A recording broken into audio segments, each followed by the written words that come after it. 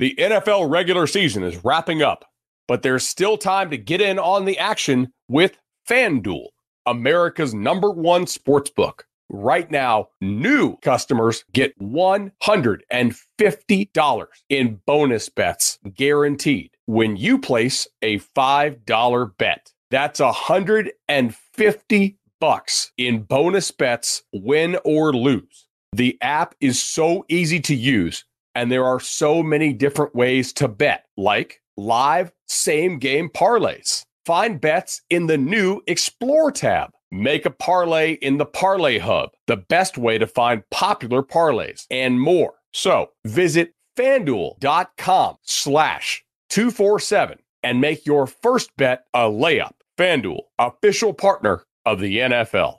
Must be 21 plus and present in Arizona, Colorado, Connecticut, Iowa, Illinois, Indiana, Kansas, Kentucky, Louisiana, permitted parishes only, Massachusetts, Maryland, Michigan, New Jersey, New York, Ohio, Pennsylvania, Tennessee, Virginia, West Virginia, or Wyoming. FanDuel is offering online sports wagering in Kansas under an agreement with Kansas Star Casino, LLC. First online real money wager only. $10 first deposit required. Bonus issued as non-withdrawable bonus bets that expire 7 days after receipt. Restrictions apply. See terms at sportsbook.fanduel.com. Gambling problem? Call 1-800-GAMBLER or visit fanduel.com/RG in Colorado, Iowa, Michigan, New Jersey, Ohio, Pennsylvania, Illinois, Kentucky, Tennessee, and Virginia. Call 1-800-NEXT-STEP or text NEXT-STEP to 53342 in Arizona, 1-888-789-7777, or visit ccpg.org/chat in Connecticut, 1-800-9-WITH-IT in Indiana, 1-800-522-4700, or visit ksgamblinghelp.com in Kansas, 1-877-770-STOP in Louisiana. Visit mdgamblinghelp.org in Maryland. Visit 1-800-GAMBLER.net in West Virginia, or call 1-800-522-4700 in Wyoming. Hope is here. Visit gamblinghelplinema.org or call 800-327-5050 for 24/7 support in Massachusetts, or call 1-877-8-HOPE-NY or text HOPE-NY in New York, or visit oasas.ny.gov/gambling. Standard text messaging rates apply. Sports betting is void in Georgia, Hawaii, Utah, and other states where prohibited.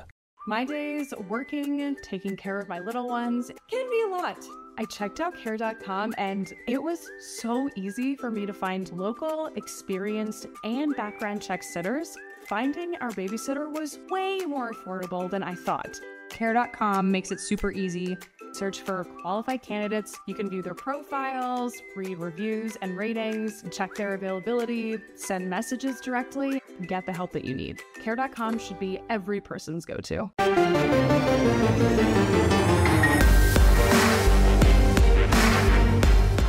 Welcome to the PowerCat Podcast, GoPowerCat.com's Kansas State Athletics Show.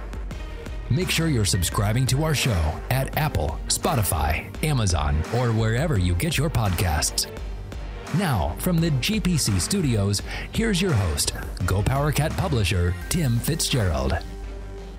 Welcome to the PowerCat Questions Podcast, sponsored by Fridge Wholesale Liquor. We are back in the Brett Yormark era of GoPowerCat.com. He's taken over as commissioner of all things, of everything, including Dude and Daphne, who are wandering around the studio. Tim Fitzgerald, Zach Carlson, Cole Carmody, Ryan Gilbert. We're in a hurry. We've got stuff to do today. Crowded schedule. Had a Zoom with Rodney Perry. Zoom didn't work for me. I was mad. What else we got? Oh, we got another ding. What, me? Maybe it was you. That was me. I think it's me because I had it unmuted because of Zoom. What sucks? Gilbert, do you want to say it? No, don't say it. Say what? It had nothing to do with old people and technology. It had nothing to do. I know what I'm doing, but Zoom just wouldn't cooperate no matter what I did. Always blame it on the computer. No, it wasn't the computer. Well, it is kind of might be the computer. My computer's been a pain in the butt. Speaking of pain in the butts, welcome to the podcast. We're sponsored by The Fridge. The Fridge is now older. I missed their birthday party. If I don't put it into my phone, it doesn't exist, and I was invited to their birthday party. You know, what do you bring a liquor store for its birthday? A copy of Die Hard on VHS. Oh, that would have been perfect. God, that's why I keep Zach around right there. Oh, but get into The Fridge whenever you're in town. It's at the corner of Westport and Claflin, right here in beautiful Manhattan. No word yet on when they're starting the pool project in the front parking lot. I was promised a pool so I could go get some liquor and just lounge by their pool, but Mike there might be a liar, but he's a good dude. Get into The Fridge. Did you say Mike? Mike, yeah, he's one of the managers. Oh. Yeah, they sent out a tweet with a pool, like everyone's been doing at the stadium, but there was a nice pool in their front parking lot. So get into the fridge and Make sure you wear your Speedo. you didn't say your catchphrase. Oh, and get you some. Go get you some. I'm already tired of it. Here we go. Catchphrase. You've done it once. No, I've done it a number of times now, including on social media. It works less effectively in print. It sounds really odd. Ryan Gilbert's got your questions from Wabash Station. This is what we do every week. Our VIP members ask us the questions. We answer for everyone to hear, and sometimes we are really intelligent in our answers. Not very often, but we're going to work on it today. Gills, take it away. First question comes from Pelster, a new member to the site. So nice. Welcome Hi, to the Pelster. podcast. I think I just replied to you on the message boards, maybe. Wow. Making weird. a great first impression. Synergy. With the excitement around athletics, will we see the home football games sold out again? I think we're getting there real quick. Scattered singles for the Mizzou game. So I think that things are looking up as far as sellouts go. It's kind of like you and Cole. Scattered singles. That was a good burn. That was a good one. Good burn. Yeah, I think we're getting there. I do, particularly if they beat Missouri. Let's just say hypothetically they're 3-0 going to Norman and they win. Next time they come home, it'll be sold out. Don't they go on the road again after that? No, I'm pretty sure Texas they come Tech, home, right? Yeah. Oh, Texas Tech comes in. Yeah. So, I think we're getting there. Let's be honest here. K-State has a very loyal following. But in reality, and this has been an issue with conference realignment, the K-State fan base is not huge. It's very engaged, but it's not huge. So also being in a rural area with really the two, quote, metro areas, Kansas City and Wichita being 2 hours away, it impacts things. Got a lot of fans in western Kansas, much more than 2 hours away. That impacts things. So it's tough to fill that stadium, but that isn't a reflection on lack of engagement of the fan base. It's just a lack of population surrounding the stadium. Am I crazy for thinking that the more that K-State wins, then the more casual fans will want to come to the game? That's what we saw quite a bit back in the heyday. And I don't think there's any problem with that, but take Missouri, for example. I feel like people look on the schedule and say, oh, it's Missouri. You're going to have the casual fan who says, I remember the days when Missouri was in the Big 12. That sounds like a really fun game to go to. I haven't been to a game in a few years.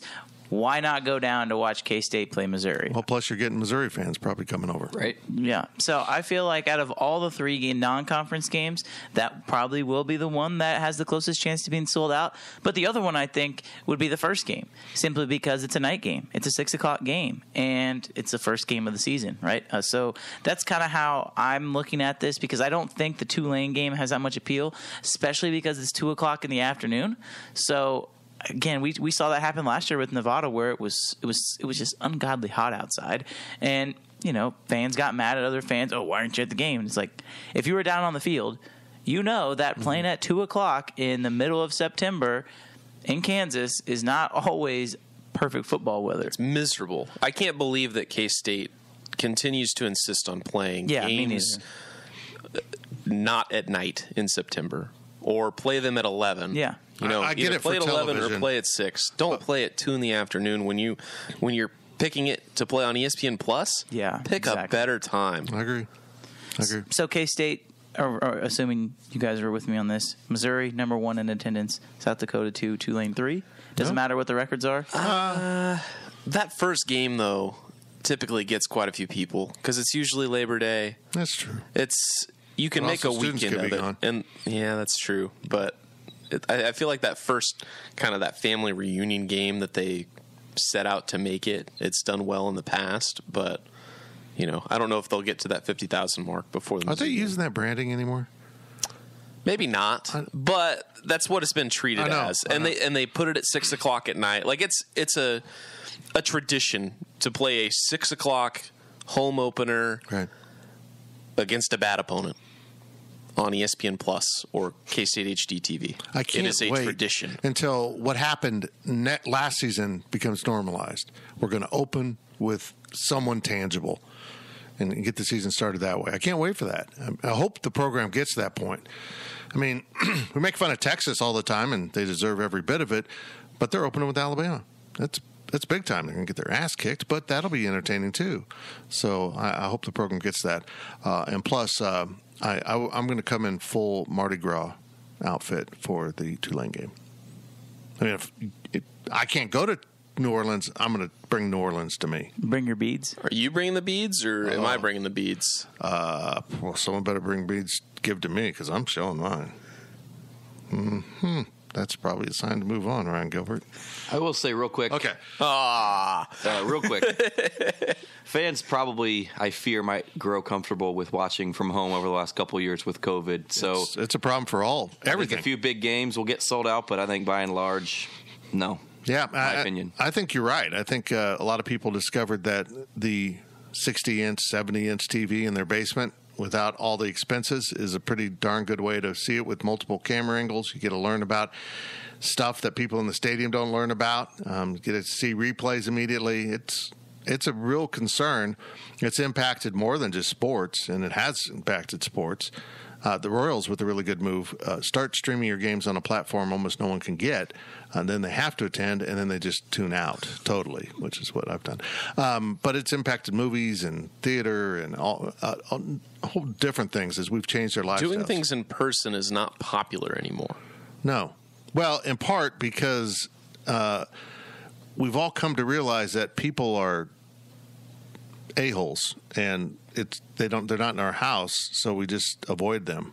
We all hide. It's not good for society, but we do that quite a bit now. I'm curious to see any building project. For example, we've talked about San Diego State's building, 38,000 seat, and be expanded to 55, I think it was.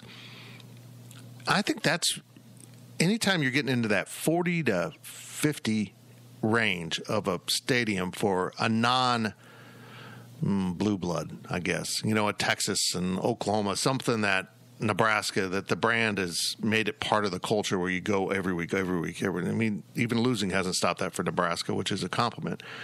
I think that's a sweet spot, particularly if you're building a lot of suites, loge seating, premium seating, corporate seating, and then you're playing in front of a sold-out stadium like the Bounce House in Central Florida. It's incredible. It's loud, but it's only 40-some thousand seats right now. They probably will expand it with Big 12 membership, but don't overexpand.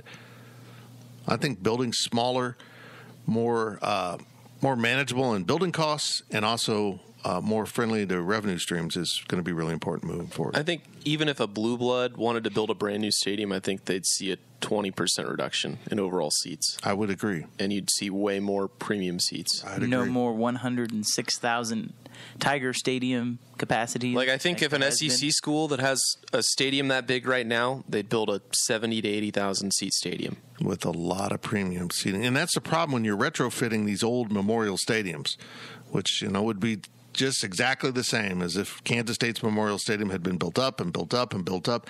It's hard to retrofit all the kind of premium seating you want, while K-State, with its lower bowl, was able to do that with the west side and then everything else they've added. So it was interesting talking to Jim Wildridge and explaining the Legends Room is now the Shamrock Zone. And he was like, what? And I go, yeah, it goes from basically the edge of the bowl of the football field back to Bramlin. She's like, what? So it was pretty interesting. From KSU number 1, outside of Deuce Vaughn, who is your pick to be K-State's most valuable player for 2022? Felix Anudike Uzama. I'm going to pick Deuce Vaughn. Did you not listen to the question? I'm going to pick Deuce Vaughn to be the first and second best player on the team. No, I think you're right. It's a bad year then. King Felix, bad year. King Felix will reign. But I'll say this, and this is upcoming as we record this, but it appeared at Go Power Cat on what is today? Tuesday. It's Tuesday. I think if the Cats really want to break through the ceiling and get into the upper echelon of this conference, a guy named Adrian Martinez needs to have a huge season. He needs to find himself. He can't be okay. he can't even. I'm going to say he can't even just be Skylar Thompson good. He's got to take it to the next level and find a higher level of play on a consistent basis, and then K-State's going to win a lot of games. My answer to this question is Khalid Duke. I was just thinking about him. And not because he's going to put up amazing statistics in the early part of the season.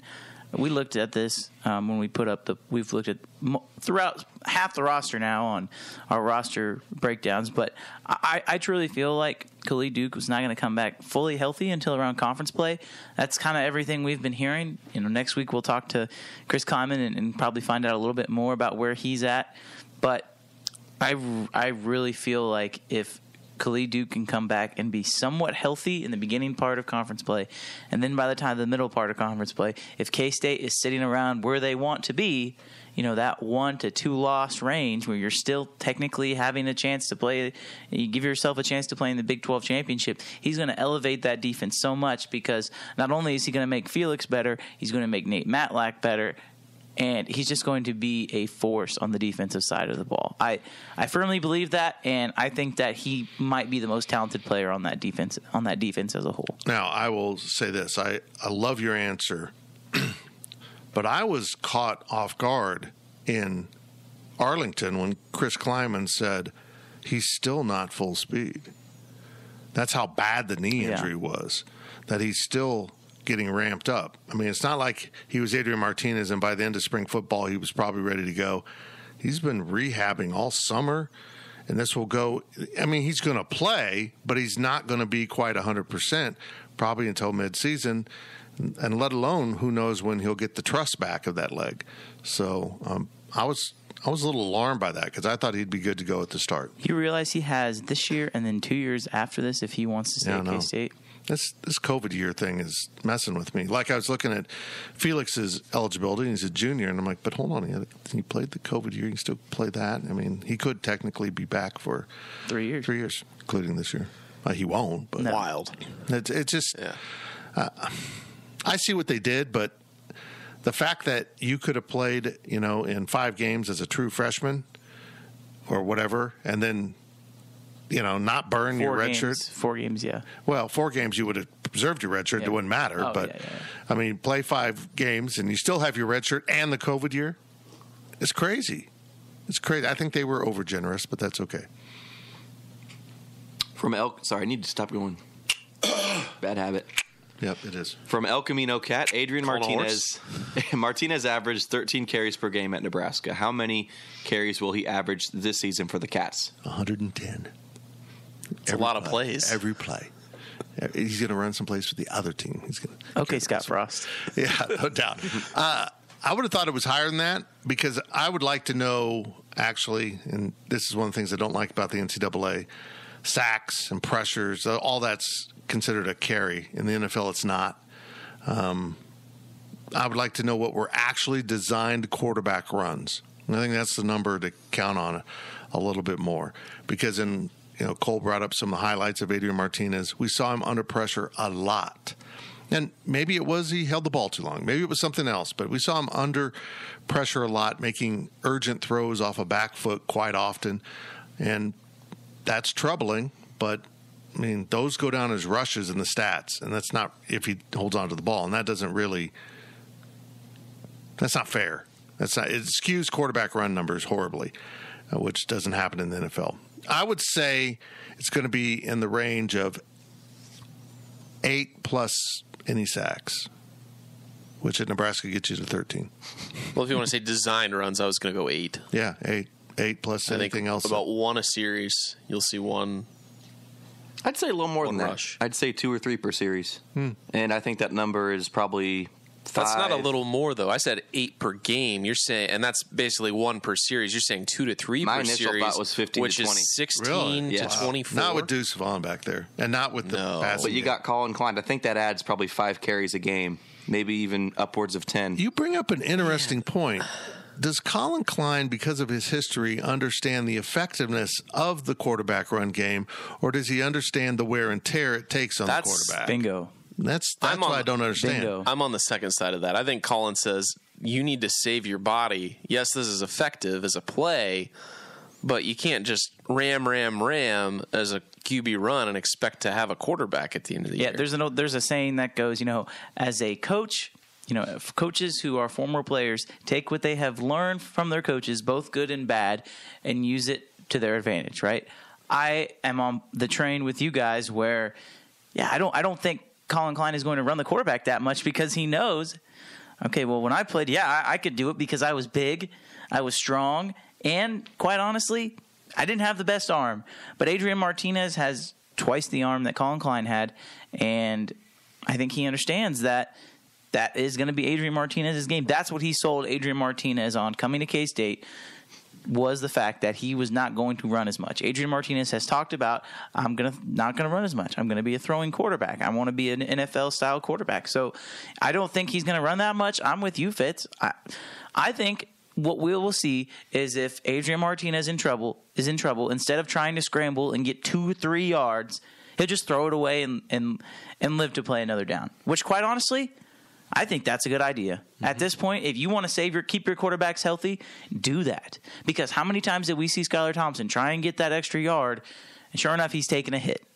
And I felt like as the season went on last year, when Skylar Thompson was injured, he was better because he was forced to use his arm. He was forced to read the defense more, and he didn't rely so much on his athletic ability. That's what Adrian Martinez needs to do. My final point is I think Martinez is more multidimensional than Colin Klein was with his arm. Mm-hmm. So I think that being more multidimensional, I think it takes away the run and that designed run a lot more times than it would have with Colin Klein.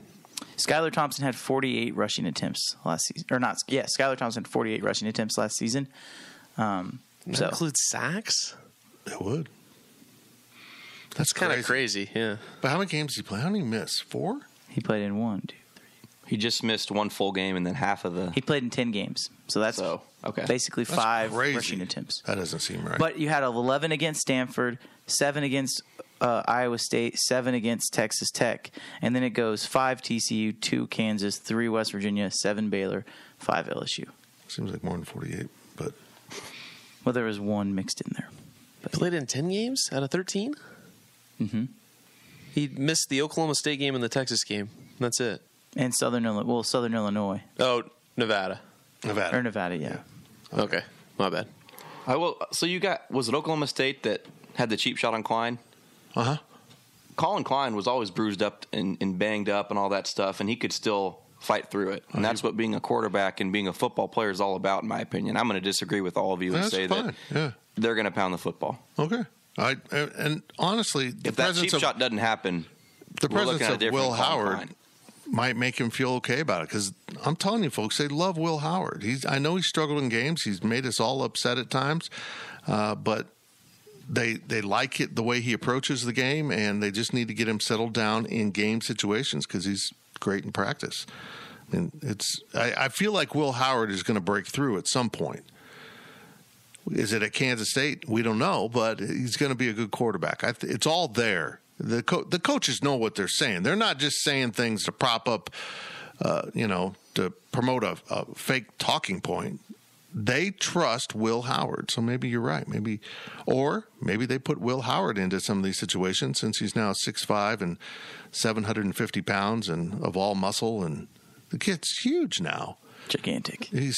It's amazing what we saw as a true freshman, and people forget that. He was playing as a 17-year-old in the Big 12. Barely 18, maybe. I think he was 18. He's 12. He was 12. Last question of the first half from Go Stay Kate. The football team has only sold half their original allotment of passes to their NIL collective. I'm personally disappointed. Why would this not be a huge success? I think it's just too vague. People don't know what they're... I think it feels like you're literally just giving them money and you're not going to get really anything in return. You might get like a meet and greet somewhere, but you're literally just giving... Well, you know what? I think they would have been better off selling it that way. This is a flat-out NIL play. Mm-hmm. We're going to do some things for you, but you are literally helping fund K-State football players. It's a donation. They were almost better off doing it. I think the perks were vague, and I think that the perk tiers... I mean, you had to buy 10 passes... which is $2,000. They're $199 a piece, right? Mm-hmm. You had to buy 10 passes, which is $2,000 to get a steak dinner with the team. That's just not very. I don't know. I feel like I could spend $2,000 better if I wanted to go eat dinner with the team. But let's be real here. If you have $2,000 to give to the football program, you don't care if you get to go to a steak dinner or not. You nailed it right there. True. But plus, you're probably already giving that money indirectly.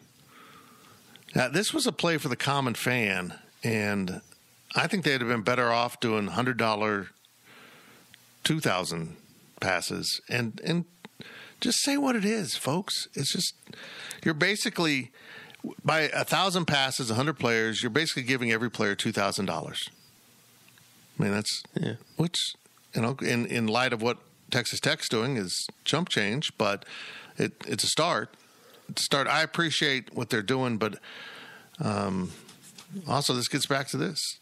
K-State fan base isn't a bunch of wealthy people running around, and times are tough right now.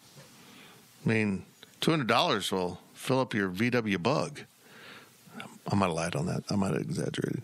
But, I mean. Is it any sort of violation to just do, hey, you can donate $1, you can donate $10,000? Like, having it set at such a high amount. I appreciate the business model that they've tried, and it's it'll work interesting. Some places. It'll work, and part of me thinks it's a year late. Had this been a year ago with, the Bitcoin boom and all this crypto, because the pass is on the blockchain. They've stated they're using blockchain technology. It's an NFT. You are buying an NFT for $199, and there's 1,000 of them. It's a limited edition thing. I understand the concept they went for. People were saying, oh, why would they limit it to 1,000? It's for scarcity. It's something exclusive, something that you can be a part of. I think they probably missed the mark on the price point. I think they probably missed the mark on the number of passes that they released. But I absolutely love and appreciate what they tried to do. But I think that with the way that, the stock market, the economy, inflation, Bitcoin cooling off, reducing by about 50%, it kind of changed, and the NFT market, because since this is an NFT, I don't know how much you guys understand NFTs or follow the NFT market, but these top kind of blue chip NFTs from 12 months ago, 9 months ago that were selling for hundreds of thousands of dollars, they were 6-figure NFTs. Now they're 5 figures and coming down hard. So it's right. the whole blockchain thing. It's cooling at this point, I think. People don't understand it. They don't trust it. Right. It's not government. It just feels like a scam. I'm going to sell you this thing that doesn't actually really exist, and you're going to pay a whole bunch of money for it, and it's going to gain value. Wink, wink. I don't know. And plus, again, the economy right now is really tough on a lot of people, particularly if you're in business and trying to pay all the bills. So I get it. I don't think it's a statement on K-State fans. I just think it's a statement on the moment that it was released. They would have almost been better off if this had rolled out June 1. And people, I guess they waited for the football season, but also you've got a lot of expenses to worry about. It's going to cost a lot to go to games this year. I mean, just getting there. So I don't know. I just think it didn't quite hit in this market as the way they planned, but it also felt way too vague for me to trust. Not that I don't trust the players. It just seemed odd. Message board, though. Yeah.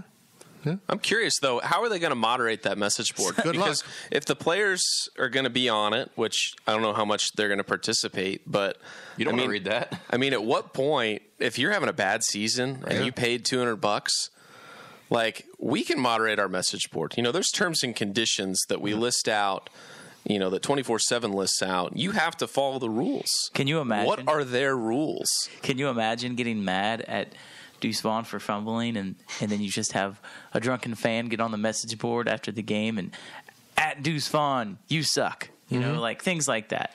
I mean, you'd think paying money would kind of prevent the a-hole type of fan. No, it promotes it. Yeah, but it almost promotes it. But it almost gives you a direct line more so than just being in somebody's Twitter mentions. Mm-hmm. And now you hide behind that name on your username even more than people do on Twitter. You can potentially do that now. But they have your credit card. This is true. It's always remember that, folks. But I'm curious, like, I guess none of us have bought it, so I'm curious how you pay for it and where on the blockchain this thing exists. But are they truly making you purchase an NFT? Because if you're using crypto and a wallet, technically it could be pretty anonymous. Okay, I'm confused. Me too. We will unconfuse everything after this break, but we're not going to talk about NFTs. I'm not even sure what NFT stands for. The National Football Token. Ting. Non-fungible token. It's like thing, but they couldn't afford the A. Ting. Thank you, Fridge, for everything you do for humanity. GoPowerCat.com's PowerCat podcast continues after this short break. Picture this nightmare scenario. You're hosting friends for the big game. It's neck and neck in the fourth quarter, and suddenly you realize you're out of drinks. You start to sweat. Your friends start to turn on you. You're forced to go on a last-second drink run and end up missing the game-winning touchdown while in line. Terrifying, isn't it? Luckily, you can avoid the drama with Drizzly, the go-to app for drink delivery. With Drizzly, you can shop a huge selection of beer, wine, and spirits, then get them delivered right to your watch party. Compare prices across multiple stores in your area, find the best deals on game day drinks, and get back to armchair quarterbacking from, you guessed it, your armchair. Download the Drizzly app or go to drizzly.com. That's DRIZLY.com today. Must be 21 plus, not available in all locations. JamesAllen.com is the online destination to easily design a customized engagement ring and save up to 50% compared to traditional stores. You pick a diamond, whether it's lab-created or earth-created, James Allen has over 200,000 conflict-free stones. Then you pick your ring setting and metal. And if you need some help, they have real-time diamond consultations available, where an expert can walk you through it all. Get 25% off your order at JamesAllen.com code podcast. That's JamesAllen.com code podcast. Welcome back to the PowerCat podcast. Now, let's return to the GPC studios. Welcome back to the PowerCat Questions podcast, sponsored by Fridge Wholesale Liquor. Tim Fitzgerald, Zach Carlson, Cole Carmody, and Ryan Gilbert, who I think is still going to be asking the questions, but it got a little confusing for my old man brain. I've had a rough morning trying to conquer Zoom technology, which shouldn't be difficult since I've used it for years now, but it was. And now here I am, and I got a lunch appointment I got to get to, and we're not going to get the overtime recorded, and I don't know when we're going to do it. This is a mess. Here we go. Ryan Gilbert. First question. Thank you, Fridge. Go ahead. Fridge. It comes from Bill Snyder, Clydesdale. Good job. Going to give me a round of applause. Wow. It's a new member. Here's a so cheerio. welcome. Okay, give me again. What was it? Bill Snyder, Clydesdale? Yeah. Oh. What does that really mean? I don't get it. I'm too young. I don't know. Are you kidding me? It's a Clydesdale. Bill Snyder was a football coach. Clydesdale? You don't know what a Clydesdale is? I do not. Oh, my God. He's led such a sheltered life. Uh-huh. He's never watched the Super Bowl before. I blame my parents. Can you believe that? That Steelers fan has never watched the Super Bowl before. Burn. Actually, I'm beginning to suspect he was raised in a cult. Okay. Okay, here we go. Rank who will be an alma mater head coach first. Lori Kane, Colin Klein, Sean Snyder, Shane Southwell, Lauren Ramatowski. Lauren Ramatowski was a volleyball player, for those that are unaware. What was her maiden name? Lauren. Oh, I don't know. Does Lori Kane not need an explanation? Because I did not know who that was. Women's basketball. Women's She's basketball. assistant at Washington State under Cammie Etheridge. Is she the correct answer here? As far as a career trajectory goes, I think Colin Klein's the correct answer. But to be first, I mean, Colin Klein's going to have, that's going to be 10, 20 years down the line, wouldn't you think? Yeah, I think if on a timeline, I think it's Lori Kane. And I know that sounds crazy to you, Gills. I appreciate that you guys think Chris Klein is going to be here 10 or 20 years, but I see a couple things here that's a problem with that. First, my voice. Second, if he's really successful and the NCAA does break into semi-pro football in college, and K-State's in the college, that means the semi-pro leagues are going to be offering him 3 times as much as what K-State can. And as much as I appreciate and expect him to be loyal, you're not turning down $10, $12 million a year. You just can't do that to your. I mean, that's generational money that changes everything. Especially when football is football. Yeah. And he'll play football anywhere. Or you could, what he's putting onto the field translates to the NFL. And so maybe someone will come after him just like they did with other college coaches. So I appreciate that you guys think he's going to be here 10 or 20 years. I'm a little more pessimistic on that. Plus, on the women's side of basketball, Jeff Mittie just got a contract extension. Granted, it wasn't a 10-year extension, but that program seems to be trending in the right way, and I don't see similar issues with salary at other schools with women's basketball. What if I told you that on this list there was a coach who is a consensus All-American? He spent time at 2 Power 5 schools in his playing career. He spent time as a coordinator at 3 different Power 5 schools in his career. Was this person an offensive or defensive coordinator, Cole? He has spent time. He is in the school's Ring of Honor, and he just recently got a job as a Power 5 assistant. Would that coach sound like a candidate for a head coaching job? Were they an offensive or defensive coordinator? I'll hang up and listen. I plead the fifth. I'm with Zach. No, I don't think that. I think it actually is the right answer, Shane Southwell. I think he has a long way to go before he's even head coaching material, period. Yeah. I think there's potential there, sure. Now, let's just back up. This is not a shot at Shane in any way, because I love the kid and I think he's going to be a great coach.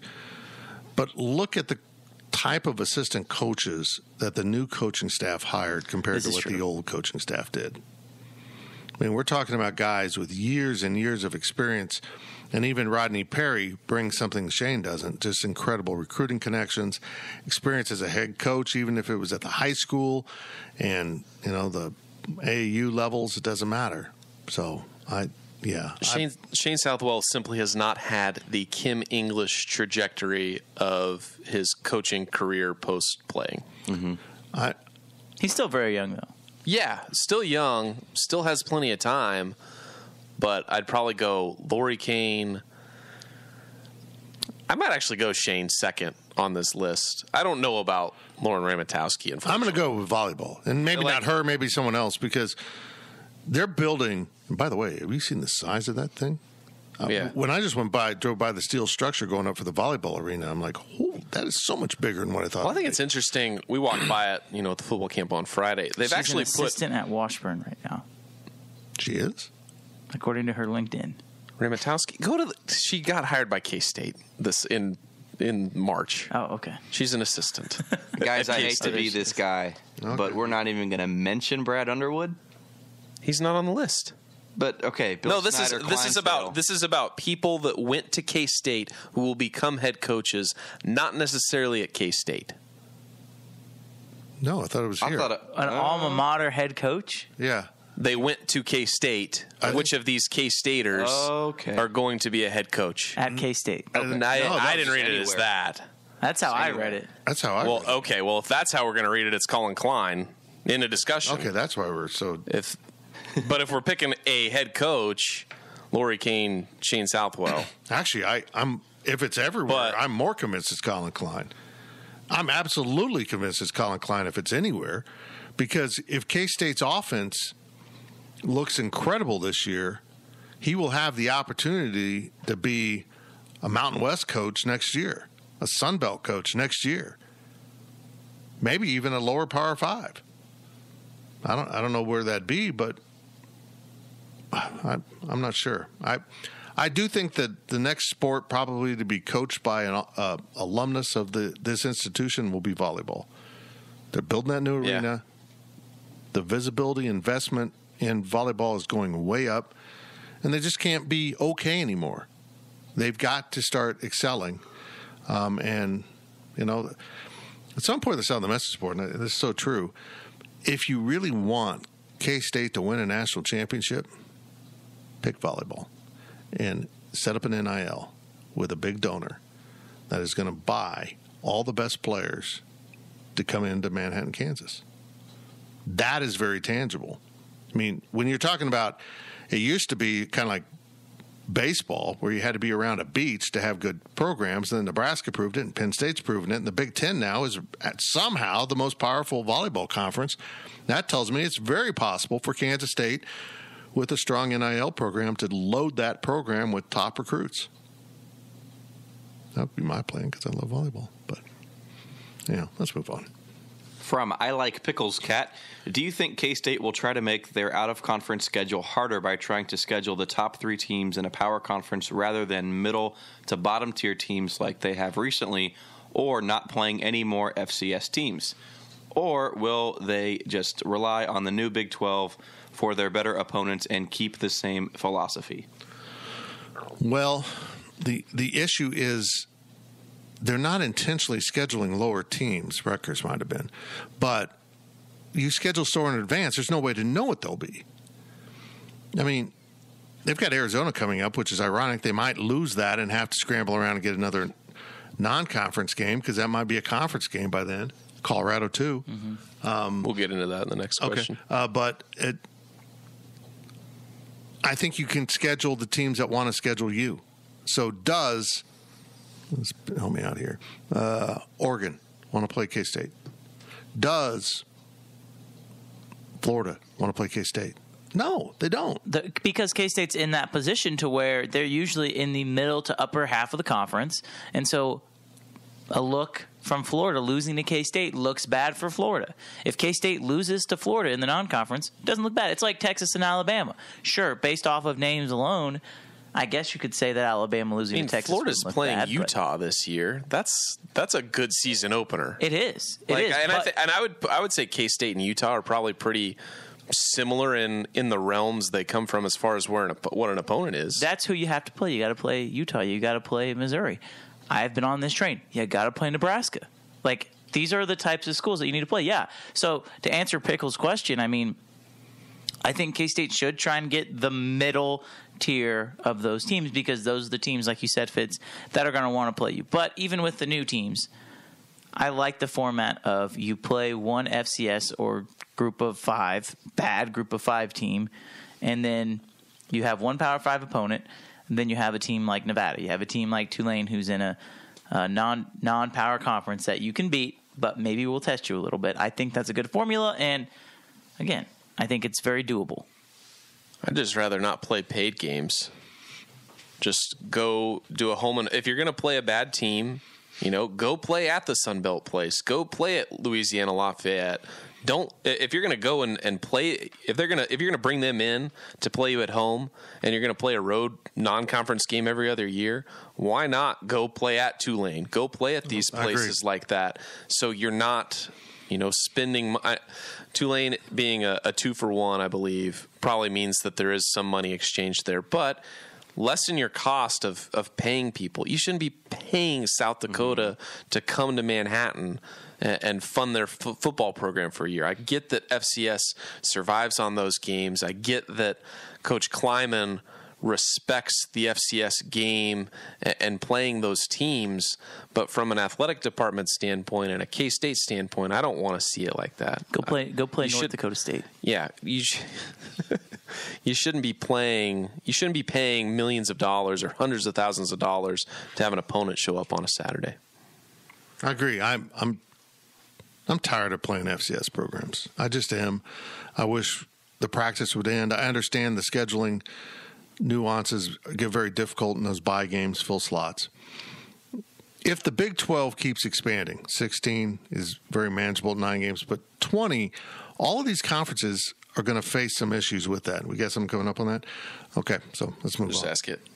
King Jim 77 asks, what's your ideal scheduling system if the Big 12 adds the 4 corner schools? How would divisions or pods work? We can go 16 then 20. Yeah, let's do 16. People get so confused with pods. The average fan won't know who's in what pod. I mean, the diehards will. I mean, in this scenario at 16, if you add 4 teams from the pack, that gives you 5 out west, and probably that means Colorado then participates in a pod with Kansas State, Kansas, and Iowa State. That would be geographically if you wanted to do it that way. Maybe you do something different, but that's how it breaks. You break out in 4 pods of 4. So you're going to play those 3 teams within your geographical footprint every year. 3 games right there. So there's now 3 other pods of 4, right? And you will essentially play 2 teams from each of those pods every year on a rotating basis. So that gets you to 9. But you can also do it this way. You can also schedule one of those teams as an annual opponent. So, for example, Iowa State, West Virginia have a little something going on. They're going to play every year when those 2 pods overlap. Kansas State, TCU, they're going to play every year because they got something going on. You wouldn't think Oklahoma State? That's a good point. No, that is a really good point. In this scenario, Oklahoma State's in the Texas pod and Houston's in the Eastern pod just because they lose the bet. I mean, you could move Iowa State to the Eastern pod, but then they lose all their ties to the Big 8, Big 12, which is odd.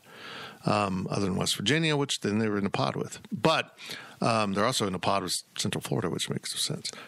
Here's how I do it. I'd pod by region and rivals and common opponents and schedule it NFL style. So you have your 4 pods, then you play those three teams in your pod, play one other pod, all 4 teams. That's what I was thinking. And then the other 2 pods, based on the finish last year, you play, if you finished first in your pod, you play the 2 first place teams in those pods. You play the second, third, fourth, and you get 9 games perfectly that way if you have 16 teams. That's a good way to do it. So you wouldn't necessarily play everybody every other year, but you'd in a 3-year period, you'd play every team once. What I like about having an annual opponent out of each pod is you have 6 games that are kind of constant.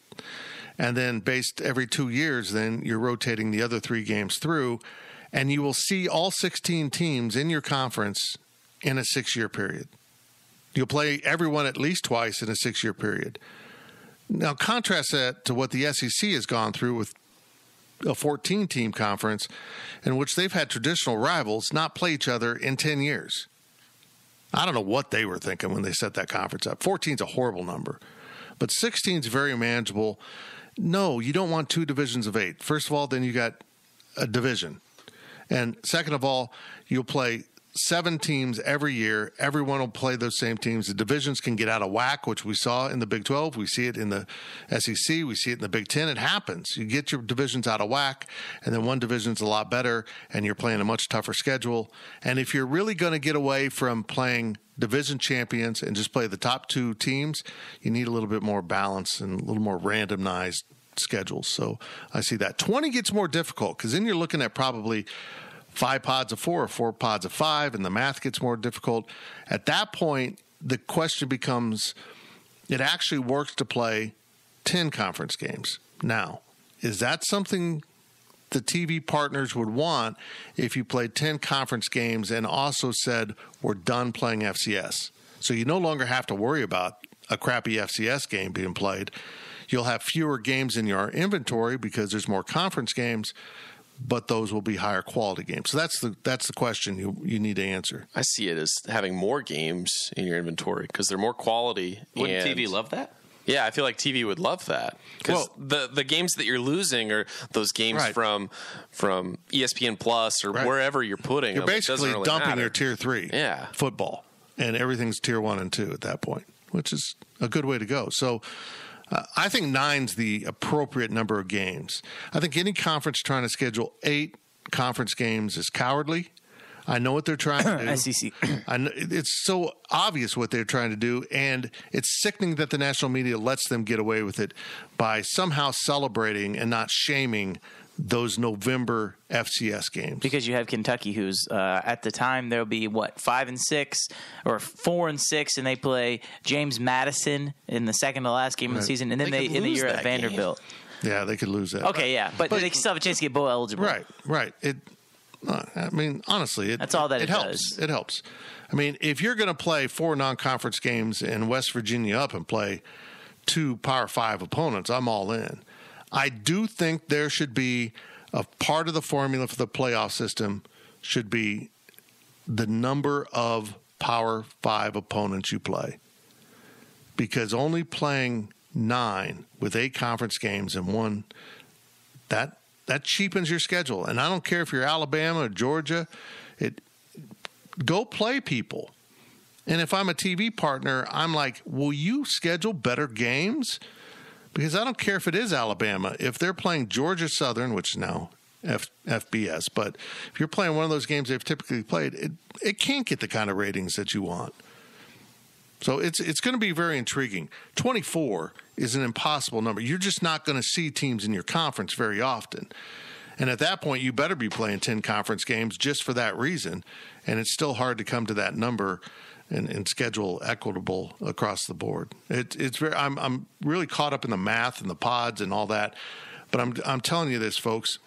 Anyone who says the word divisions around me might get punched, because divisions have been the downfall of conferences.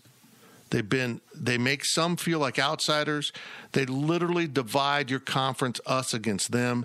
Pods don't do that because they don't appear in standings anywhere. It's all behind the scenes. They're scheduling pods. They're nothing more than that. They're nothing to do with the standings or anything. It just guarantees at Kansas State you will see traditional Big 8 rivals every season, home and away. And I love that. Final thing, I want a pod of K-State, Iowa State, KU, and Oklahoma State. That's what I request K-State's pod to be.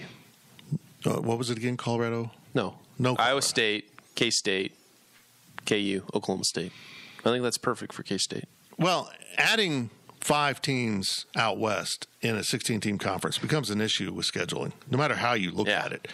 I mean, even if you want to do divisions, well, who are you going to send west? You're going to Oklahoma State, Tech, and K-State? You're going to literally rip them away from everyone else that they've scheduled with? Well, fits. And another issue is, do you create a Texas pod?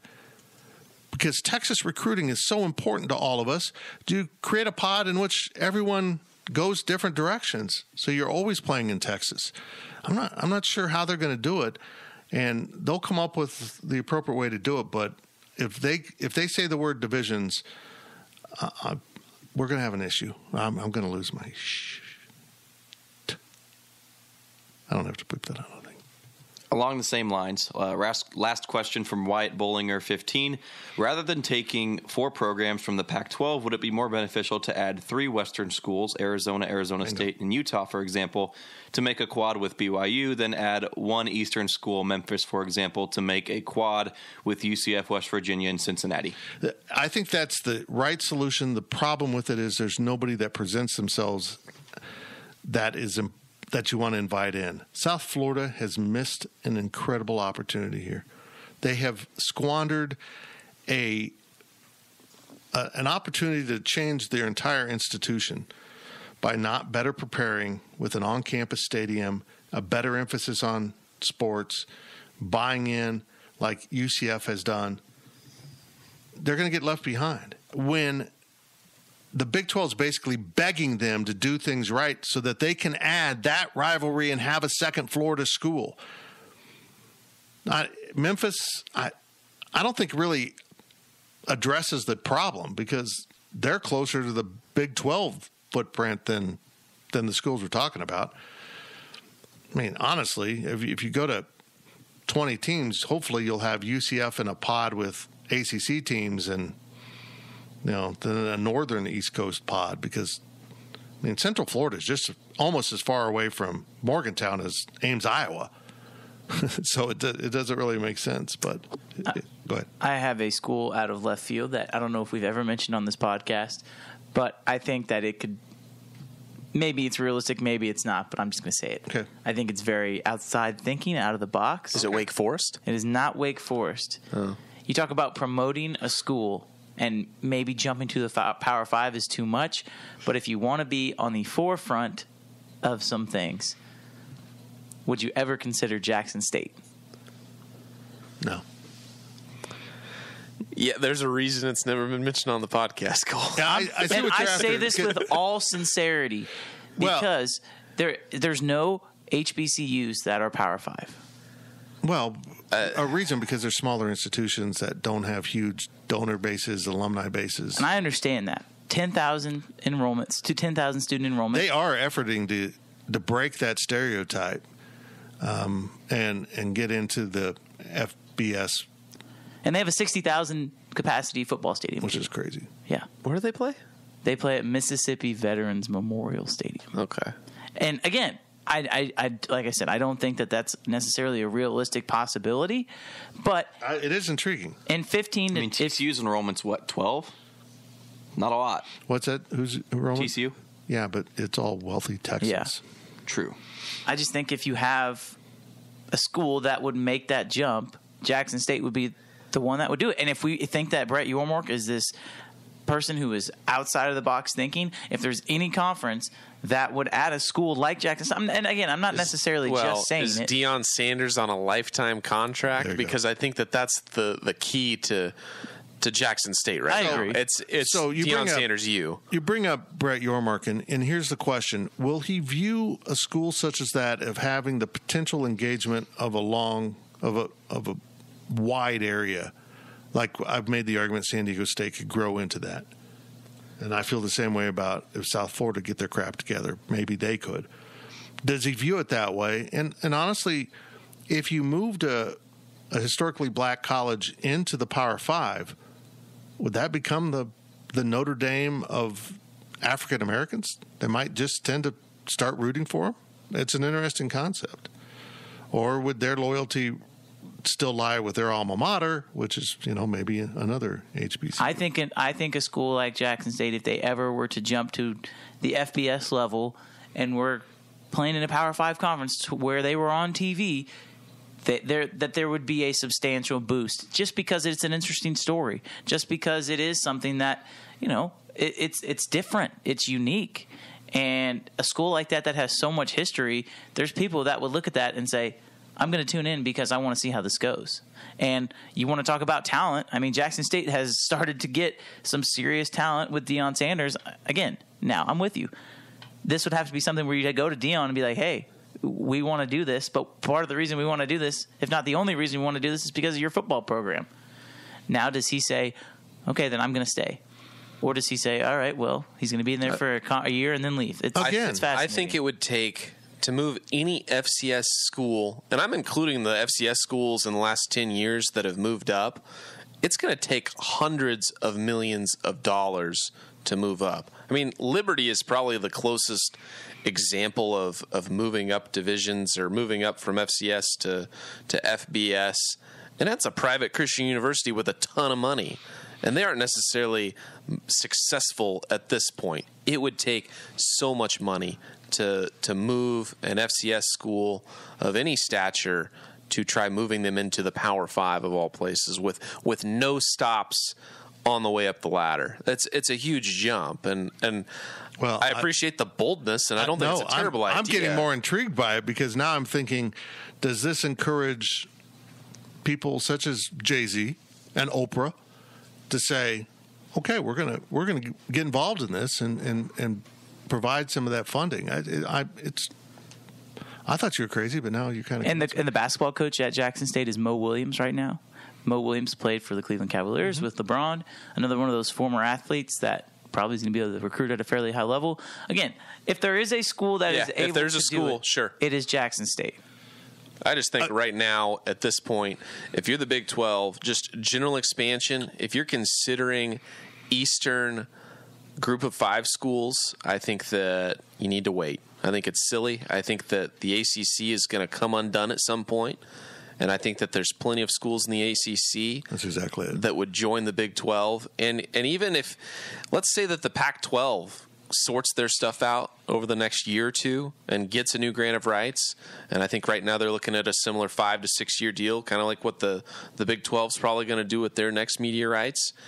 If all those schools decide to stay, and if Washington and Oregon are just going to hang out in the Pac-12 for another 5 years, the ACC could very well become the new target of the SEC. I mean, it's not that they aren't a target. They are certainly a target right now, but they probably become a little more attainable over the next few years. You know, if Clemson jumps ship, if North Carolina and Duke, if they go to Notre Dame. If Notre Dame. If Notre Dame goes to the Big Ten, the ACC's in big trouble. Yeah. If the ACC splits up, I think there's a lot more viable schools for the Big 12 than maybe even the Utahs, the Arizona States, the Arizonas of the world out west. But then the issue is you leave BYU out on an island. Yeah, and that's probably why the Big 12 and the media that covers them and the fan base is so intrigued by the Pac-12 is it gives BYU a place to play and gives them some branches out on the tree. I'm fascinated by what's going to come out of all of this, but I would love to sit down with Brett Yormark and figure out how he's measuring future worth. So he's now talking about bandwidth when he's talking about institutions. Anytime a reporter such as Stuart Mandel or those clowns out in the Pac-12 who are now started their own podcast, the Goofy and Dopey Show, whatever, Cusano and I don't even know their names, Wilner, the biggest homer reporters I've ever seen. Anytime they start saying the word market, they don't know what the hell they're talking about. Markets don't matter nearly as much, and they won't matter. They'll matter even less as we move into the future. I mean, markets were solely based on ESPN's carriage rights and being able to force people to pay for ESPN that didn't want ESPN. It's basically a hostage situation. And now as people cut the cord, we're seeing the non-football, non-sports people say, I'm going to join a platform where I don't have to pay for that. Maybe it's Philo or something that doesn't have sports on it. They don't want it. Why should they pay for it? I mean, why do I have to pay for kids programming when I don't have kids? That I know of. Why should I have to pay for that? I always need to make that asterisk. Maybe Becky has some children she doesn't know about. We don't know. We don't know how this works. We could never figure out how to have children, so how do we know? Anyhow, and there's a play now coming up on the East Coast that we're not talking about so much here of ACC expansion, and they're eyeing Cincinnati and West Virginia. So there's a lot of moving parts here. If I'm Brett Yormark, I go get San Diego State. It clips the Pac-12 right at the knees. Because you could sell them, look, I know you probably want to be in a conference with other West teams, and you will be eventually with a bunch of them. But if you join them now, you're going to go through this in a few years and probably get left out. If you join us now, you're not going to get left out. I'm surprised nobody's mentioning Colorado State to the Pac-12. It baffles me because it's got to be Colorado saying no because they look down on them so much. But in they reality, built a brand new stadium. Them and San Diego State are the same two schools at this point that you can add. Less success at Colorado State, but again, people get so caught up into success at the moment.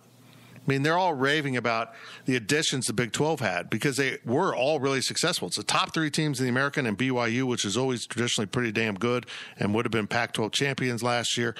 Look, I get that. But where are they going to be in the future with Big 12 money? People never stop and ask that. Where will this university be if elevated to this platform?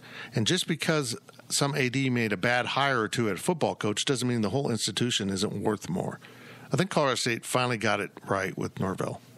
I think that was a good hire. And an interesting hire moving within their own conference. That must mean Colorado State thinks they can climb up. And again, I come back to this. Colorado does not bring you the, quote, Denver market. Nobody in Denver, I say nobody, very few in Denver give two craps about Colorado athletics. They have a fan base, yes, but it doesn't bring you the market. I would venture to say Colorado State in the Big 12 would eventually surpass Colorado, and not eventually in 30 years, like in 5 years, and for fan engagement, for fan interaction.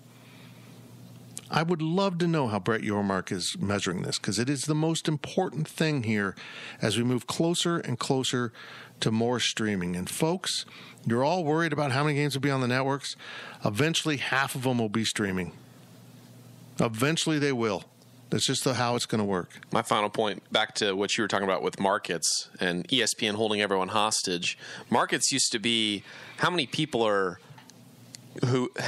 paying for our product right now that can opt out. There's a ton of it's an opt-out market. If you pay for ESPN and you don't watch any games and you realize, hey, we don't pay for this, you're going to opt out. Fan engagement right now is about opting in. How many fans can opt in to watch the school, and how many fans are engaged? So if you have a good team, and it doesn't really matter where the team is if people are watching. If TCU gets really good, who cares how many people went to their university, how many alumni they have, how many people are wanting to watch TCU football or K-State football or Iowa State football. It's about opting in, and that's probably why a lot of games, K-State, Oklahoma State, those types of games, those football games, get put onto ESPN Plus. They know that this market is an opt-in market, and that's the best way for ESPN or any other company right now to get fans engaged and to make as much money as they can. What makes this all ultra challenging is, unlike TV ratings, the streamers have no reason to release their streaming data. Which is weird because Disney is a publicly traded company. Good point. And that's really key. I think Zach's hit on something. K-State didn't get punished by going streaming, because they're not worth it. They know people are streaming. They started putting KU basketball on there because they knew those people would buy the subscription. So I don't know where we're going. I'm fascinated by it. And I do think in the ideal world, they'll add 3 out west. For me, it'd be San Diego State and 2 Pac-12 South institutions. Call it good. Leave Colorado out of the mix. Screw them. They had their chance. They don't really value athletics. I think we're all pretty clear on that. And then find someone out east eventually. I think for the short term, just add 2. Add San Diego State. And if Arizona wants to jump alone, if San Diego State's on board, I think they'd do it. Because they recruit Texas and Southern California along with Arizona. So, yeah, I think San Diego State might get Arizona to come. Crazy times. It's crazy times. And as we record this, we are now a good 28 hours into the Brett Yormark era, and I have not seen any signs of world domination. He hasn't built like a Death Star or like had a Big 12 trip to the moon.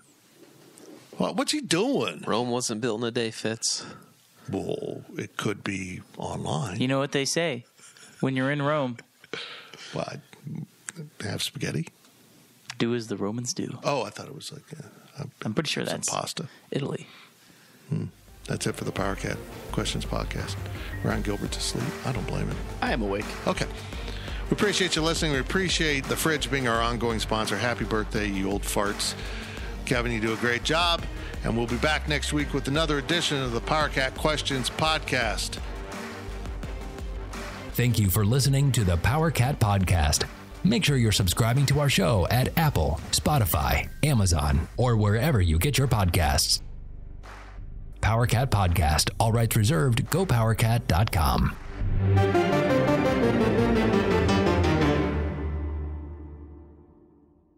With Blue Link Plus, you can access your Hyundai Tucson Limited remotely. Doors unlocked, temperature set, lost car found. There it is. Get complimentary class-leading Blue Link Plus. Call 562-314-4603 for complete details.